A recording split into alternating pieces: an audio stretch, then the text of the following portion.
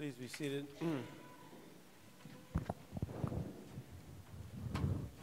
I want to speak to you today about the epistle. The epistle makes a reference to Melchizedek. How many of you have heard of Melchizedek? A few of you. Any of you know who he is? So it says in the scripture that he's the king of Salem. And the church has always seen him as kind of an unusual, perhaps even mystical figure, maybe an ahistorical figure. In other words, was there a king of Salem, or was it somehow a manifestation of the later incarnate Lord? A manifestation of the Word of God, but in a prefigurement of his incarnation. You say, well, is that even possible? Well, that's one of those things when you first learn about it, you scratch your head and you start to experience vertigo because you don't know what side is up and what side's down, and you think, but then you remember that this is the God who created the heavens and the earth and all things in it, and he's not bound by time, and he's not bound by space. He's not limited in any way. So why would the church think this, first of all? Well, Melchizedek, I don't know the meaning of the word Melchizedek, but Salem, of course, is the word for peace. Sometimes we hear it as shalom. The reason that the word Salem and shalom can be the same, by the way, is because the Hebrew language doesn't have vowels. When they write their language, they only use consonants. So those who go to read it years later don't know how the person who wrote it intended it to be said. So they insert vowels, and so that's why there's sometimes a disagreement between the way we say things now and the way we say things other times. But anyway, Salem and Shalom are the same word. So he's the king of peace, this king. And he has come to Abraham after Abraham has just won a military victory. Not that Abraham was a military type person. He liked to be just a pastoral person. But his nephew, Lot, had been robbed. Forces came against him, and they stole all of his animals and all of his slaves and so forth. And these many kings, they took his things away. And so he went and complained to his uncle, and his uncle put together an armed force, and they went and they attacked these other kings and defeated them. And in their defeat, they had to bring some kind of gift back. Of course, they had to return all that they had taken. They had to give even more than that. So Lot was very thankful, I'm sure. But Abraham, so then Melchizedek comes, and he has to offer his tithe to Abraham.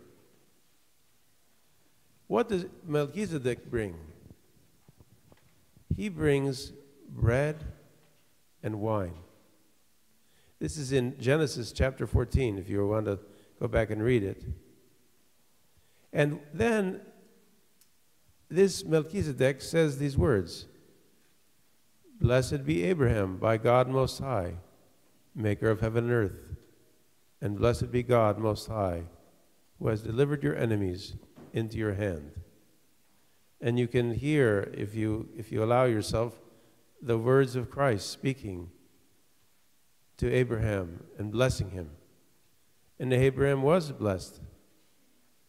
So what is this strange story? It could be, again, as the church interprets it, it could be a prefigurement of the mystery of the Eucharist. After this battle, after the peace has come, a sacrifice is made, a gift is given to Abraham by the king of Salem. And what is that gift? What is that sacrifice? Bread and wine. Every liturgy, you and I come here together to offer a sacrifice of bread and wine. It's the most unusual of sacrifices. If you read all of the ancient literature and of sacrifices old and new, and even there's some religions that continue to offer sacrifices, they've always involved blood. They always involve blood.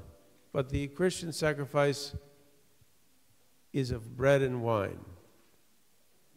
And that sacrifice is meant to be an expression of our interaction with God. Saint Nicholas Kavasilas, he asked the question, why bread? Why wine? Why not wheat? Why not grapes? Why is it that the food for the Eucharist is bread and wine? Of course, apart from this reference to Genesis. Why is it bread and wine? Well, St. Nicholas Kavasilas explains it. Because in order to make bread, you take grain, you have to crush it, you have to sift out the chaff, you have to add water and salt and yeast, and you have to knead it, and you have to make it into a loaf, and then you have to bake it. So there's human effort involved in making good bread that people are willing to eat. There's a tremendous amount of human effort involved. Even today, where you go to the store and buy the flour, and you don't have to worry that you might find stones in it or something else that would hurt you, still it is an effort to make bread. Just ask someone who makes bread and how much effort they put into kneading it. And then comes the wine. There's the crushing of the grapes. And again, if you've ever seen that done, if there are ways to do it now with modern machines, but in Greece still there are people who trample the grapes the old-fashioned way with their feet. And there's an effort to make those grapes into liquid and pulp. And then to add in some kind of a yeast that's going to ferment the liquid and make it into wine. So again, human effort is involved. And those things then are what is symbolically offered. Our human effort to take what God has given us and make it edible. In other words, all of us are surrounded by the beauties of nature and the beauties of this earth. What are we going to do to make it so that it is at the service of the human, so that he can use it in a way that is going to edify him and build him up and help him to survive? If you happen to cut down trees, you hope perhaps that some of those trees will become houses or used as a form to shape a wall or maybe made into furniture. And you might even have some of your wood that you cut down that becomes paper and makes a beautiful book, perhaps a Bible. And you think to yourself, I did that. I helped with that process. I cut down the tree.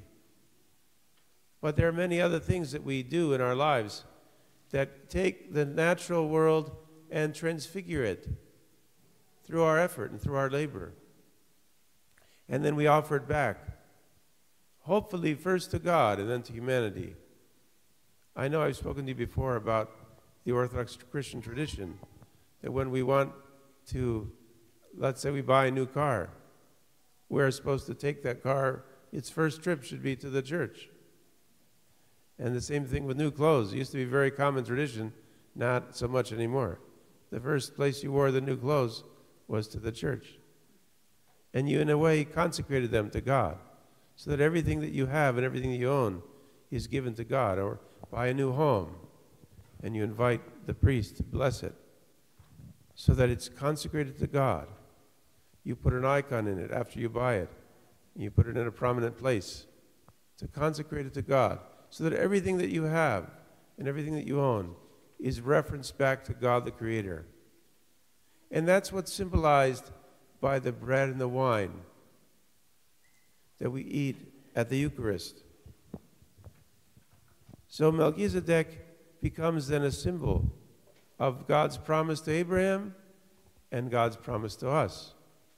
Because through that bread and wine, we do receive mystically the very blood and body of Christ to be for us our sustenance. We have offered bread and wine, but God, in receiving it, transfigures it and makes it something fit to our deepest needs, not only the needs of the stomach, but the needs of our soul. And I say this sermon to you because I want to encourage you. We are now in the holy period of Lent. I want you to take communion as often as you can, Sometimes we see people taking communion regularly, and if we aren't used to it, we scratch our heads and say, are they fasting? As if to say, they can't be living a life worthy of communion regularly. But I'm saying to all of you, live a life so that you can take communion regularly. Do whatever fasting that you are capable of doing, but take communion as often as you can. And when the morning of the liturgy comes, and you say to yourself, well, at least if I could do another fasting, let me not eat breakfast. Even still, that's a good type of fast, except if you are sick, or except if you have to take medicines, and you're precluded from that. But even still, from the time you enter the church, we don't eat anything, do we? There's always some little gift that we give to God, some effort of our own will, to match the will that went into making the bread, to match the will of the offering to us of God, to us by Christ. So take communion, fortify yourself with it, be transfigured by it, so that we can behold together